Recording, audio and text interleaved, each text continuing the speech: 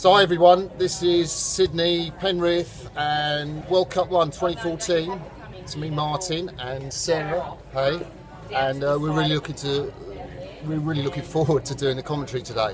Some fantastic highlights. Not a lot of crews, but I think it's going to be some tight racing. Yeah, definitely the strength, I think, in the upper end of each of the fields. So, yeah, definitely some events to look out for today. So I think the highlight for me is probably women's singles. Yeah, definitely. Your old mucker, Kimmy Crowe, Yep. Emma Twigg, and we think if Emma's going to beat Kim, it might be this year with Kim having done all the racing this week. Yeah, Kim's had a massive load on her this week. They won the Queen's Cup yesterday for their states, so Kimmy was an integral part of that boat, so I think she'll definitely feel that in the legs today. Yeah, and then the other women, fantastic quality in the women's boats. There's a tremendous quad race between the German quad and the Aussie quad, which was just like in the race for lane decided by hundredths of a second.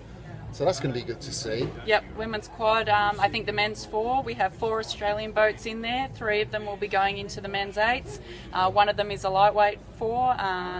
So I think we've got a pretty good field there. The young New Zealanders who are also in the 8 will make an appearance in that. So yeah, the men's 4 is always a good race. No Marion Bond here, but the world champions, the Dutch world champs here. Even if they are one man down, Kai Hendricks out with a back problem.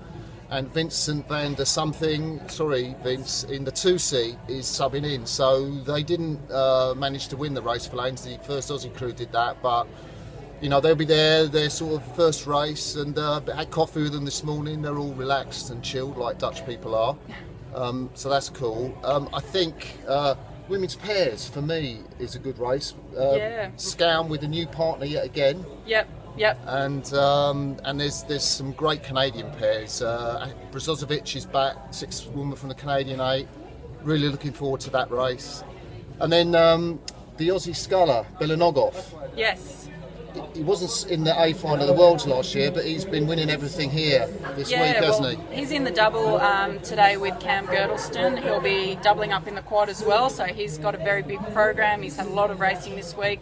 Big ask today to have 2 massive finals in only 3 hours. So that'll be a tough one for Sash, but I'd love to see him get up on the podium in one of those 2 events. And just one mention, the Lithuanian women's double scull, world champions. They didn't win in the heat, but they're getting better from the jet lag, so that's going to be a great race. Mr. Tartan, Berka Kite, really looking forward to see them. So we're going to be doing the commentary. Tune in on worldrain.com and we'll see you there. Hey.